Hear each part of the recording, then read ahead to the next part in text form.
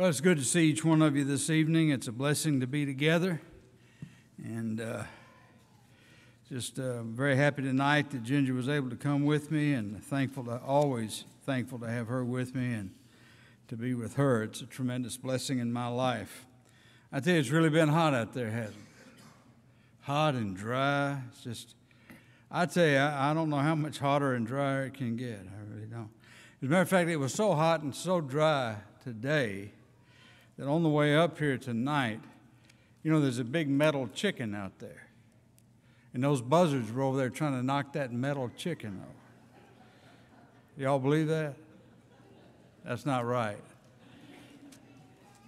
That gives you a little insight into my personality, which we just probably ought to leave right there. These elders, let's see, I think yeah, they're all smiling. I'm in good shape. That's good. That's good. I ain't running for the job. I'm just here filling in. That's all. I'm just filling in. It's good to see y'all. And I want to continue the theme. One fellow said you had a patriotic sermon this morning. Well, it was in a sense because we're talking about spiritual freedom, and tonight we're going to talk about liberty. That Paul wrote to the church at Galatia because he was extremely concerned about the future for them. He said, if you look at Galatians chapter 1, verses 6 through 9, he said, I marvel that you're so soon turning away from him who called you in the grace of Christ to a different gospel. Paul had evidently heard that the Galatians were listening to. They hadn't completely gone. Notice he says, you are turning. They were in the process of listening to somebody that Paul didn't think they ought to listen to. And so he wrote them to try to help them to make their future more secure in Christ. So he says, I marvel that you're so soon removed from him that called you into the grace of Christ unto another gospel. He's referring to himself because, Paul was the one that did some preaching for these people in the area where these people lived. And he spoke about, evidently they'd been hearing something that was purported to be another gospel, some kind of a change to the gospel. Now, if we had time tonight, we would examine, you already know this because you've studied the book of Galatians, just like the book of Romans. It's about a particular problem that existed in that time. And that is that there were Christians of a Jewish background who wanted to hold on to the law of Moses while they held on to Christ. And it had to be one way or the other because Jesus took that law out of the way and nailed it to his cross. He filled it full, the Bible says. And so they couldn't do that. But these people had a strong affinity for the law of Moses. And some of them just couldn't give it up. And some of them, we call them Judaizing teachers, they took the gospel and they put a little Jewish twist on it. Of course, that wasn't going to be acceptable to the Holy Spirit or God. Because that gospel, which is really not another, he says, but there be some that trouble you and would pervert the gospel of Christ. See, you and I know, we know when you change the gospel, you pervert it. Gospel's not designed to be changed. Paul said he wasn't ashamed of the gospel of Christ. It was the power of God unto salvation to everyone that believeth, to the Jew first, also to the Greek. That's all we need is the gospel. And Paul said in 1 Corinthians 15, we studied that this morning, 1 Corinthians 15, he said, if you stand in that gospel, you're saved by it. Just can't move away from it. Paul goes on to emphasize here, he says, but though we or an angel from heaven preach any other gospel unto you than that which we have preached unto you, let him be accursed. As we said before, so say I now again, if any man preach any other gospel unto you than that ye have received, let him be accursed. It's a serious matter. Paul does not want these people to be led away from the gospel of Christ. And we don't want that to happen to us. We don't think it will. None of us get up in the morning deciding I'm going to leave the gospel of Christ, but sometimes things happen, and we have to be on guard. When we read the letter, it becomes clear that it's this specific challenge of the temptation to go back to the law of Moses. It becomes just as clear as it can be. And that would be spiritually disastrous for these people. It'd be terrible if that happened with these people. Paul didn't want it to happen. And it concerns him that it might happen. So he said, don't do it. Just don't do it. So that's the purpose of the letter. Well, we're not tempted to go back to the law of Moses. So how does the letter help us? And there's not a single one of us in here is thinking about going back to the law of Moses. First of all, you couldn't if you wanted to, because there's no temple to worship according to the law of Moses. Matter of fact, if you went over there and tried something like that, you'd find yourself in a world of trouble to try to worship according to the law of Moses on the grounds where that temple once stood. There's only one wall, and it's really not the wall. It's connected far enough down to a wall that was present at the time of Jesus and so forth. And there are people there that go to that wall, put their prayers in little cracks in that wall, and they stand there and pray. It's very, very important to these people. Well, you can't worship according to the law of Moses anymore. Physically, it's impossible. And spiritually, it makes no sense whatsoever, because it is simply a wasted matter of time. Even though we respect and love the Jewish people, we cannot worship God in that fashion during this Christian age. But there are some principles that are revealed in the book of Galatians that do help us. There's some principles revealed there because, the Jews and the Christians in the first century, they were at a spiritual interface. Interface, that's one of those cool modern words, the preacher said interface, that's something that you get in tech school and things like that. Well, the Judaism and Christianity were at an interface in the first century. They came up against each other. Well, it's no longer the case. Christianity has been in effect for a very long time. But each one of us has our own spiritual interface. We move from wherever we were spiritually to being a child of God, to being a Christian. We may have become a Christian as an adult, and therefore we had experienced a lot of things in the world, and that interface would be more complicated and more involved than it would be for a child who comes out of the family of Christian people, and then becomes a Christian. That's a different interface. And then sometimes there are people who leave the church for a while and get away from their roots and get away from what they ought to be doing. And they come back, and that's their spiritual interface. That's where they change from one to the other. Everybody is coming from somewhere spiritually. Even those of us who are doing the best we can to be faithful to God every day, we still have those kind of interfaces. We're growing spiritually, aren't we? We're moving from, hopefully, from a weaker to a stronger state. Peter said, rather, that we ought to grow in the faith and knowledge of our Lord and Savior Jesus Christ. And that's the interface of growth. We continue to grow. And what Paul said to the Galatians would help them with their struggle. And I think if we take these principles and apply them to our lives, they can certainly help us. Of course, Galatians is structured like most of Paul's letters, all of them as far as I'm concerned. There's an initial section where these principles are revealed, and then there's a practical section, an application section that applies the principles that we look at here. And so chapter 1, chapter 2, chapter 3, chapter 4, all these are the principles being presented with regard to the superiority of the gospel of Christ over and against the law of Moses. Now, I will point out something here for you, and this may not be a problem for you. You may not have even thought about it. But there are people in the religious world, in the Christian religious world today, who say that what Paul's arguing against in Galatians chapters 1 through 4 is not just the law of Moses, but any law.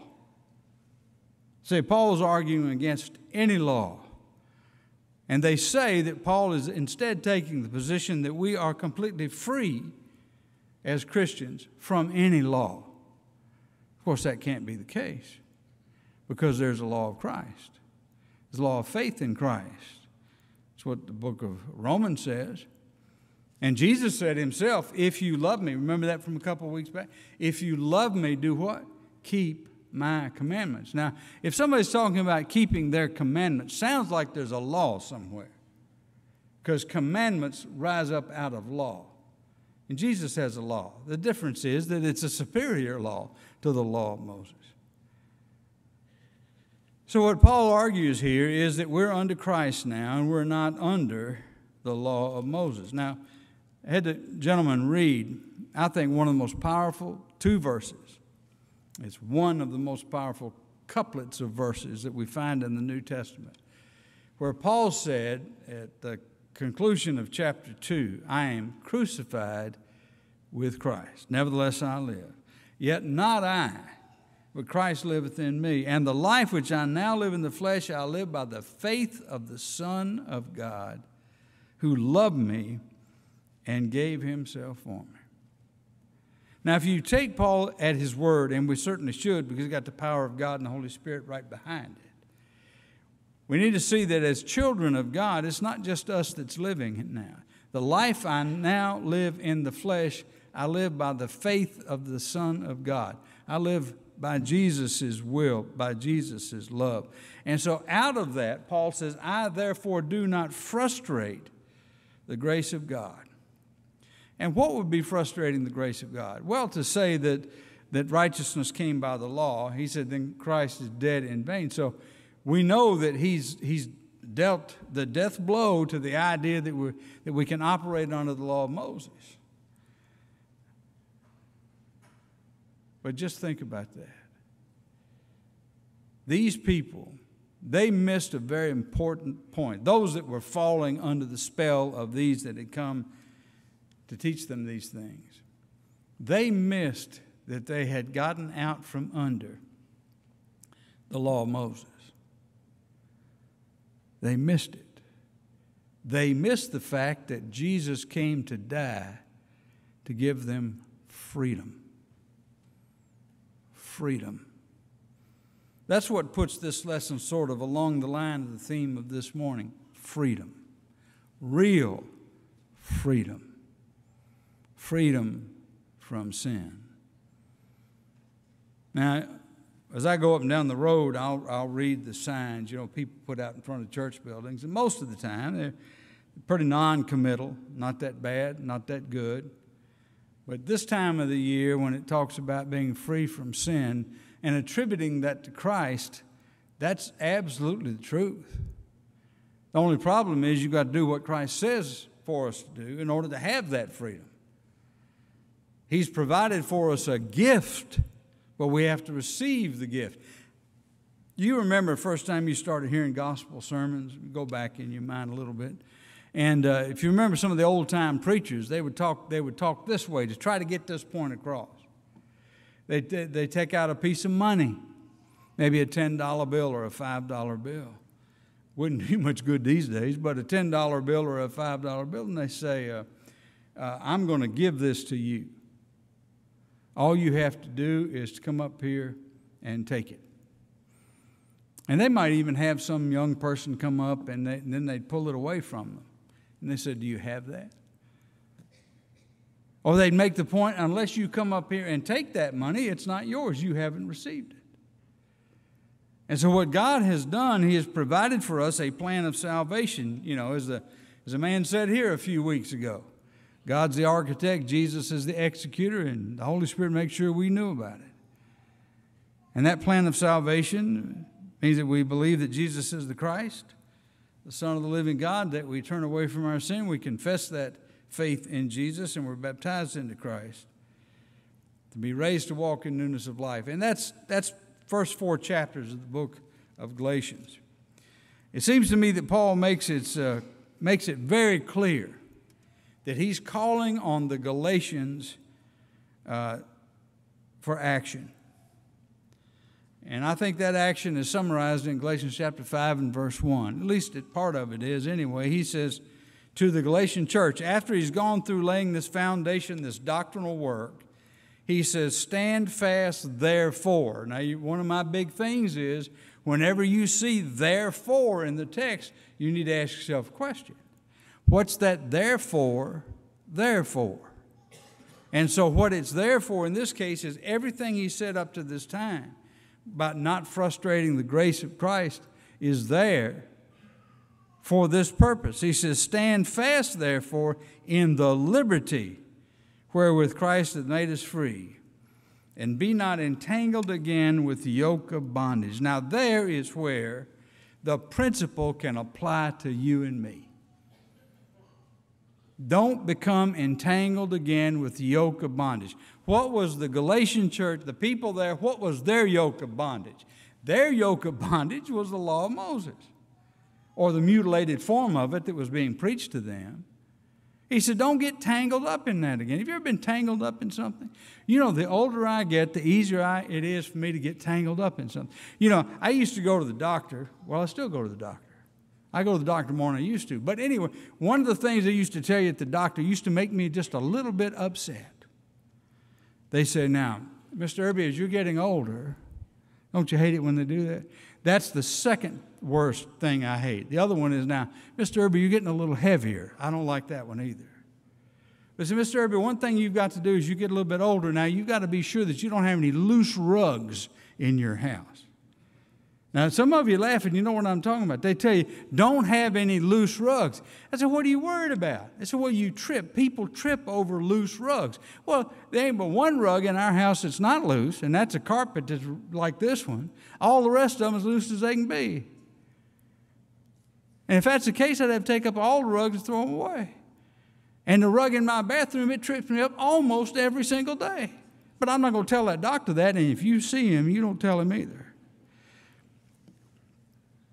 Stand fast, therefore, in the liberty by which Christ has made us free. Don't become entangled again in the yoke of bondage. Get your feet tangled up. Anybody here get your feet tangled up? I get tangled up all the time. And I can't get my feet to do what I want to do. But that's okay. That's okay. Eventually it works out.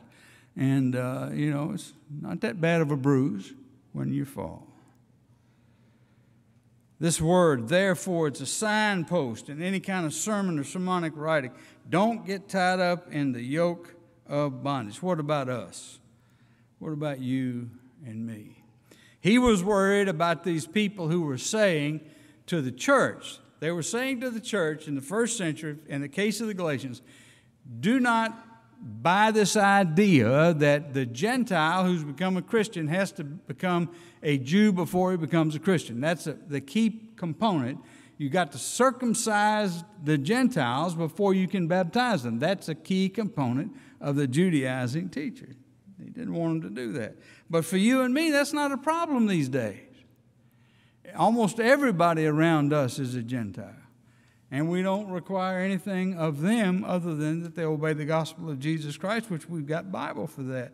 But there are a lot of things that we could become entangled again with. And we don't want to do that because we want to enjoy the liberty that Christ died to provide for us.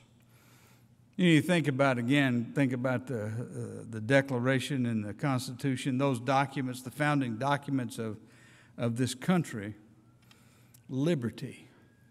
Liberty. That doesn't mean, it never has meant, the proper use of the term liberty has never meant that you were free to do what you wanted to do. You know, a lot of kids say, well, when I get to a certain age, I'm going to do what I want to do. And I tell them, no, you won't. You will not be doing what you want to do, not all the time. Because you're going to have a job, and during the time of that job, you're going to be doing what the man tells you to do. Or else you won't have a job very long. Liberty has never meant that you were completely free to do whatever you wanted to do. What liberty means is that you are free to do what's right. That you are provided the absolute opportunity by God Almighty in the death, burial, and resurrection of Jesus Christ to do the right thing. You're free to do that. That's what Jesus died for, provide for us. And, you know, for us in our immediate environment in this country at the present time, we're able to do that without fear of any kind of reparation. Freedom in Christ, liberty in Christ. We're free to do what's right. But there's danger out there. And the danger is that which I believe Paul refers to in principle here. And I think about the kids. I think about the young people. And you got some beautiful young people here. seem to be awfully smart, this bunch down here that was up front, and I know others are too, and I know some of them personally, just wonderful people. The problem is, you go to church all your life. Sometimes when you finally do get out there in the world, that the siren call of sinful behavior gets a little strong, a little hard to resist. And you think, well, now I'm free from my parental oversight and I have liberty to do what I want to do. Just remember, when we get out there in the world, we don't want to become entangled with things such as the everlasting pursuit of pleasure, sexual pleasure, physical pleasure, drug pleasure, alcohol pleasure. So that's one thing. People say, well, now I'm free, I'm going to do what I want to do. Now, let me tell you something. That doesn't work. I can guarantee it doesn't work. Because you think you're going to have a good time involved in pleasureful activities.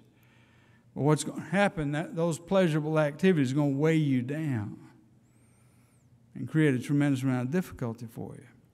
Now, I appreciate and I'm honored to know Christian young men and young women and middle-aged folks and older folks who've never taken a drink, who've never strayed from the path, who've always done what was right in terms of these particular matters. What Paul refers to over here in the book of Galatians, in Galatians chapter 5, when he talks about the lust of the flesh and that sort of thing. And what Paul refers to, and he says, love not the world, neither the things that are in the world. For the love of the world is not, the love. If any man loves the world, the love of the Father is not in him. And all that's in the world, the lust of the flesh, the lust of the eyes, and the pride of life is not of the Father, but is of the world. And then he says in verse 17 of 1 John chapter 2, and the world passes away. Now, I was nearly 30 years old before I learned any of that. Some of you were too, older when you learned that. And so what we need to do is make sure that the young folks that we're around understand that the purity of life that they are experiencing, even though they may find it onerous. Say, Mama said I couldn't go to that party. Daddy said I couldn't go to that activity because I might get myself in trouble. That's a blessing. When you hear those words, no is oftentimes a blessing. Because some of us went to that stuff and it didn't work out well. See, entangled is a good word. And another thing, it's not just the idea of pleasurable activity. It's the idea of what's the most important thing in life? Well, you got to make a good living. That's what people say today. You got to make a good living. Well, you need to make a good living. V.P. Black said, make all you can, save all you can, give all you can. Remember V.P. Black? That's what he talked about that's how you got in shape to give. How you get a place like this is because you had people that gave their money. But they didn't have any money to give unless they earned that money, so it's good to earn the money. However, that cannot be the end all. That cannot be the most important thing in life. Your success in business is not as important as your success as a Christian, as a child of God. Entangled is a good word. Popularity. How many of you are concerned about being popular? Well, some of us are so old we don't care about being popular. But there are a lot of people who do care about being popular. And they do a lot of things in order to ensure their popularity. You know, I'm old enough sometimes I still talk to my high school mates. You know, I talk to some of them from time to time. We talk about how silly we were and the things we did in order to be thought of as cool. You know what I found out? I found out I was cool anyway. I didn't even realize it till later. That's what you'll find out if you'll reflect upon it adequately. Don't worry about being cool. If you're not cool, you can't do anything to make yourself cool. You either are or you're not. And you will be if you will be. But the point is, we do not want to become entangled in the things of this life. The pull of the previous lifestyle for the child of God can be very, very strong. Old friends, old habits, and old comforts can look good to us, particularly as we go through the rough patches in life, but we can't give in to them. And why can't we? Because of what Paul said and what we've had read to us. He said, I am crucified with Christ. Nevertheless I live, yet not I. The life I live in the flesh, I live by the faith of the Son of God, who loved me and gave himself for me. When you ride down the road tonight, you're going back home, wherever you end up going, just remember this, you are free. You're not free from responsibility. Nobody is. You're not free from duty. Nobody is. You're not free from your relationship with God. Nobody is. Even those who refuse to enter into that relationship will ultimately, one day, according to Philippians chapter 2, bow their head before the Lord. But you're free from the burden of sin. And you are a free will moral agent because God has made you that way. And in terms of right and wrong, you get to decide to follow God's will, which is always right. That's true liberty. That's liberty. I sometimes get a little upset and agitated when I see the folks in the media who are talking about nobody is going to tell me what to do. You know, lately we talked about, we mentioned at least the Roe v. Wade being overturned, and somebody says, on these signs it says, my body, my choice. You seen those signs? I'm ready. I'm ready for an answer. Yes, ma'am. It is your body. It is your choice. But if a child is conceived within you, there is another body who's not able to make a choice. And it's your responsibility to protect that little body. This sounds crude, I know. I used to work in those free clinics back in the 60s. This sounds crude, I know. Let me tell you something. Christ is the answer to that problem. When people start behaving themselves in terms of sexual interaction, the problem of abortion will go away. Somebody says, that sounds like a preacher. That's never going to happen. People are always going to do that. I know some people who never did that. I know a lot of women that slapped the fire out of somebody who tried some of that. Maybe we ought to return to fire slapping. Maybe that would help the situation. Folks, liberty means you're always free to do what's right. And the thing tonight to do, if you've never obeyed the gospel, there's one right thing to do, and that's obey the gospel. To come in faith and turn away from your sin, confess Jesus is the Christ, be baptized into Christ, to be raised to walk in newness of life. That's the right thing to do, and it'll be a blessing to you. And if you've done that and you've kind of strayed and gotten off the path, you maybe had a little too much liberty for your own good, return to the liberty to do what's right and come back to the Lord. Because you know something about Jesus, Father, Son, and Holy Spirit, for that matter, they're always ready to forgive any of us if we'll truly repent.